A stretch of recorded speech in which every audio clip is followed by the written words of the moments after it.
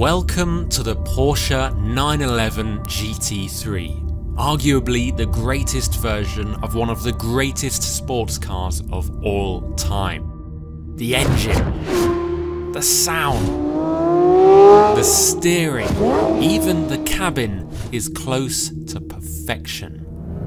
But above all of that, there's one thing that this car does better than any other. It's got an identity.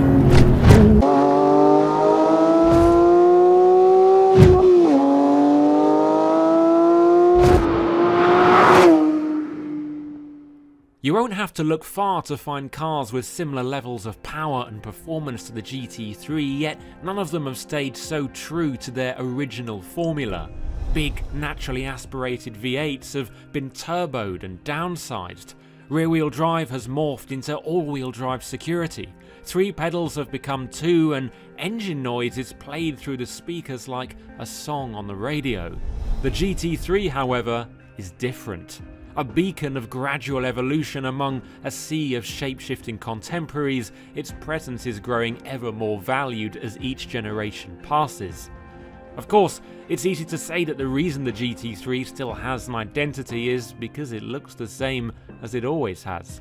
The sloping rear end, the bulging rear arches, and those round headlights that strike fear into the hearts of far more expensive rivals.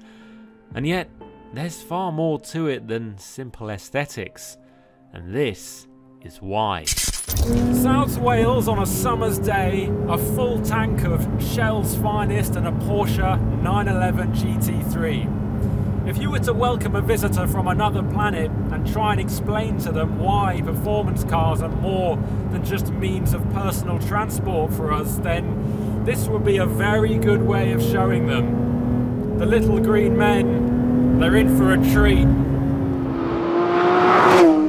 Granted, his intergalactic spaceship will no doubt be quicker and run on the guilt-free energy of long-expired stars and planets, but it's just not the same, is it? Where others have turned to turbos and hybrid power, this GT3 maintains the Philharmonic flat-six 4-litre that sings the melody of an otherwise bygone era.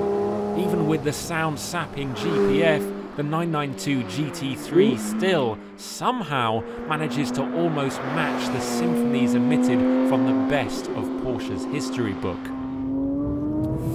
I mean, there is a radio in here. I haven't tried it. It'd be a bit like wearing AirPods at a Pavarotti concert. But it's there, in case you run out of fuel or something.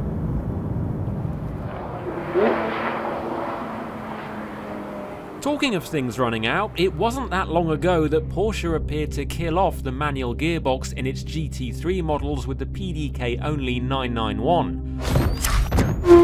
Thankfully though, its absence was short-lived, and the GT3 now survives as one of the only mega powerful manuals that you can currently buy. One of the reasons for that is that manual gearboxes tend to spoil those all-important performance figures that manufacturers pretend they don't care about, but actually do. There's no point working hours and hours to squeeze an extra 100 brake horsepower out of the engine if the person behind the wheel changes gear like a comatose sloth.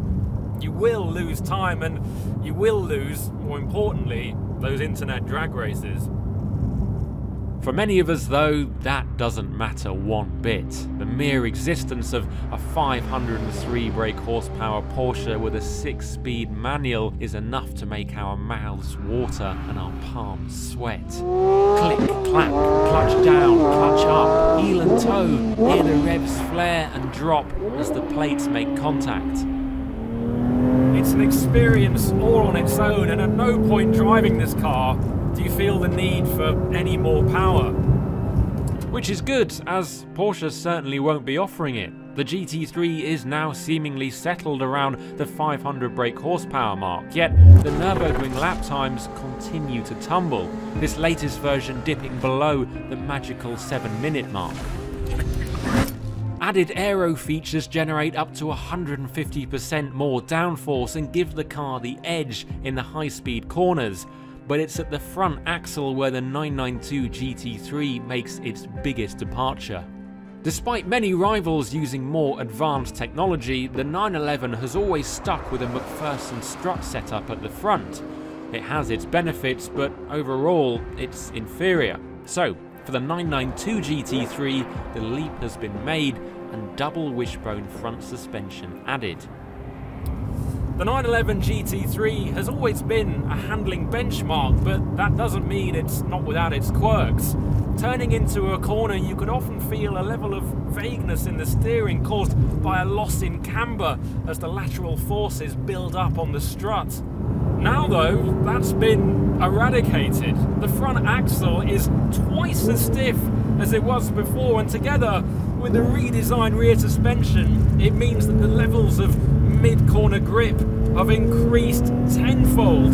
You can really feel it. And not only does it improve the experience, it allows you to think about exploiting that monster 911 traction even earlier than you could before. Add in standard rear wheel steering, a quicker rack and a widened front and rear track, and this GT3 is quite possibly the finest handling road-going 911 of the lot. It doesn't matter that it hasn't got any more power or any less weight than the last one. The GT3 has moved the game on in a way that only the 911 can.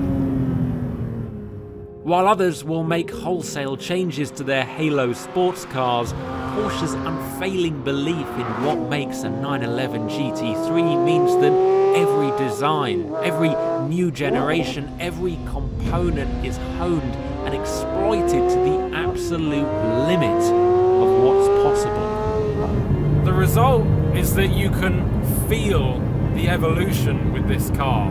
Instead of rewriting the formula every time, it just gets better bit by bit. And as others around it change beyond all recognition, this is still fundamentally the same car that 12-year-old you had pinned up on your bedroom wall. And trust me, from where I'm sitting, it is even better than you could possibly imagine it is.